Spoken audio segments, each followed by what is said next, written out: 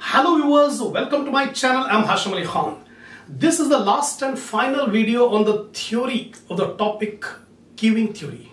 Last two videos I have explained you about the meaning of the term queuing theory, what are the characteristics, features of queuing theory, what are the advantages, what are the limitations, what is single channel queuing model, what is arrival rate, what is service rate. All these things I have explained in the last two videos. Now in this video, only two topics I am going to explain. Then from the next video onwards, we'll start the problems on queuing theory. In this video, the customer behavior while standing in the queue. How the customers will behave. Different customers will behave differently while standing in the queue. That's what. In examination, they will ask short questions regarding this behavior of customers in the queue. The next topic is the formula used in queuing theory. In the coming problems, almost every problem we have to apply the formula to find out certain things. So what are the formulas which are used in queuing theory? I have listed down here, and these formulas we are going to apply. So my suggestion to you, while watching the video, always keep a notebook, pen ready and note down all these points which I have written on the board. Keep notes, then only you can be able to remember. You can face the examination boldly, confidently. Otherwise, simply if you listen, if you watch the video, only 50% of knowledge you can be able to get. So before going ahead, take the screenshot of the points which I have written on the board, then I'll explain.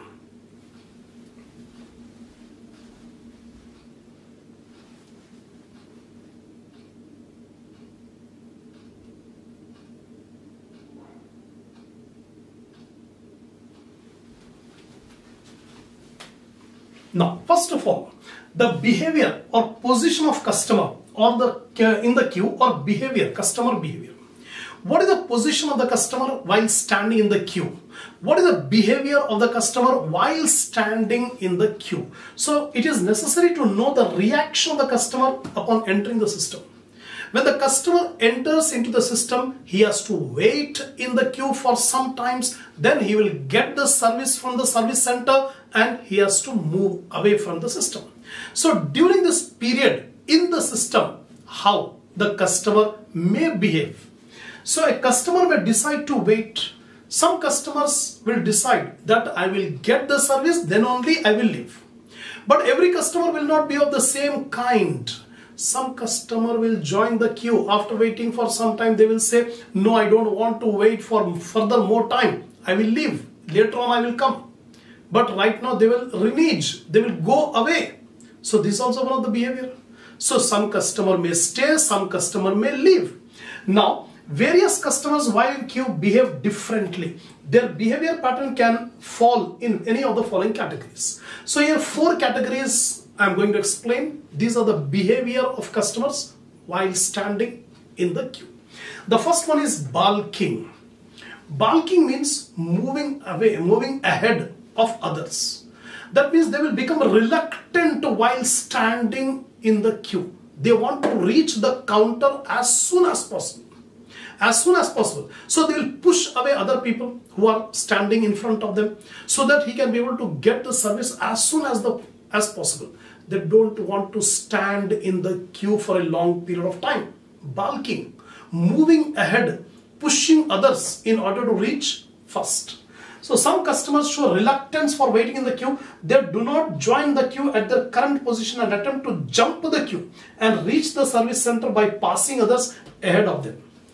The person want to reach the service center, service facility, server as soon as possible. So he will push others ahead of them. So this is known as balking. The next behavior of the customer is collusion, means combining. Sometimes some of the customers join together and only one of them instead of all stay in the queue. For example, suppose 5 friends are there. They go to get the movie ticket. So instead of all 5 standing in the queue, only one of them was let to stand in the queue. The others are staying separately. When the turn comes, everybody will come. We are along with him, so we also want the service. So they join at the time of getting the service. Only one of them will stand in the queue, remaining will stand away from the queue. When the turn comes, immediately everybody will join and say we are with him and we also want the service. So sometimes some of the customer, however, when their turn comes of service, all these customers who are in collision demand service. They all will say he is our person. We have let him to stand and we all want the service in collision. This is called collision. The next one is reneging. The meaning of reneging is leaving the system, going away. So some customers will wait for some times. They will become impatient. They don't want to stand further. They will renege. They will go away. They will leave the system at all. So some customers grow impatient after waiting for some time in the queue and then renege or leave the queue without getting the service. Impatient customers. Then jockeying. Jockeying is the term which is used when two or more than two service centers are there. Servers are there which provide similar service, same service. So instead of standing at one counter, he will jump to another counter. For example, in airports we can see immigration. For immigration, different counters are there. All the immigration counters will provide the same service. So some person, what they will do, they will stand in one line and always looking the other lines. Wherever the other line is short, immediately he will jump to that line. There also he will not stand for long. He will watch the other lines. If any other line has become shorter, again he will jump to that line. So always moving from one line to another line. This is called jockeying. So in case there is more than one queue for a similar type of service, some customers keep on shifting from one queue to improve their position. Why? He is moving away from one line to another line to improve his position. He wants to get the service as soon as possible. He don't want to waste the time in the line waiting. This is known as jockeying. So these are the behavior of the customers while standing in the queue. That is balking, collision, reneging and jockeying. That's it. The last topic of this theoretical part is the formulae. The formulae which are used in queuing theory are: first one, average number of units in the system. The average number of units in the system means average number of customers in the whole system. Some are waiting in the queue and some are getting the service. So how many customers are there on an average? The symbol which is used is LS. LS stands for average number of customers in the whole system, right? The formula for LS is lambda divided by mu minus lambda. Lambda means the arrival rate and mu means the service rate. Here I have written lambda arrival rate and mu is the service rate. So simply remember average number of customers or average number of units in the whole system, that is denoted as LS, lambda by mu minus lambda. Second, average number of units in the queue. How many average number of units are there who are standing in the queue? So what is the difference between this average number of units in the system, average number of units in the queue? System denotes all the persons who are in the queue and also the person who is getting the service at the counter.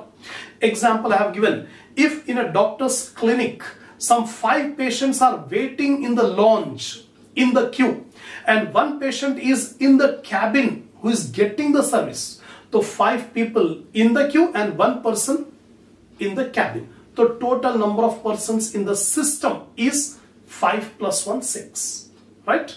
But if you want how many persons are there only in the queue, that LQ. LQ stands for average number of customers in the queue. So what is the formula for calculating LQ? Lambda square divided by mu into mu minus lambda. If you remember the formula, then only you can be able to solve the problems. So watch this video twice, thrice. Then only you can be able to keep all these formulas in your mind. So LS, LQ. LS, average number of units in the whole system, that is lambda divided by mu minus lambda, and LQ, average number of units in the queue. So LQ is equal to lambda square divided by mu into mu minus lambda. Third, average time, waiting time of customer in the system. Average time a customer spends in the whole system, that is denoted as WS. So WS is the average time a customer spends in the whole system. The formula for WS is 1 divided by mu minus lambda. Now, next one.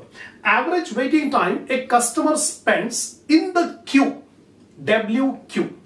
So here WS, here WQ. WS, average time a customer spends in the whole system. WQ, average time a customer spends standing in the queue. So WQ is equal to lambda divided by mu into mu minus lambda. 4 formulas over. Next formula is regarding traffic intensity or utilization factor. In the last video I have explained you traffic intensity or utilization factor means percentage of time the server is busy. How much percentage of time the server is busy, that is called utilization factor, and it is denoted by rho. This symbol is called rho. Rho is equal to lambda by mu. Very easy formula. Rho, utilization factor, lambda by mu. Arrival rate divided by service rate. Now, probability that there are no units in the whole system. What is the probability that there are no units, no customers in the whole system? It is denoted as PO. PO stands for probability that there are no units in the whole system. So PO is equal to 1 minus lambda by mu, or 1 minus rho. Rho is nothing but busy, right? When he is not busy, there are no units at all in the system. So 1 minus rho, 1 minus lambda by mu. So totally 6 formulas I have explained. Many more formulas are there that I will discuss while doing the problem, but these are the basic formula which you must remember. Without remembering this formula, it will be difficult to understand the problems. So inshallah, we will start the problems on this queuing theory in the next video. So give a like to the video, share my channel among your friends, among your group, so that more students can watch the video. Give your comment, subscribe if you have not yet subscribed, and buy the super thanks which is given below my video. Inshallah, we'll continue the problems in the next video.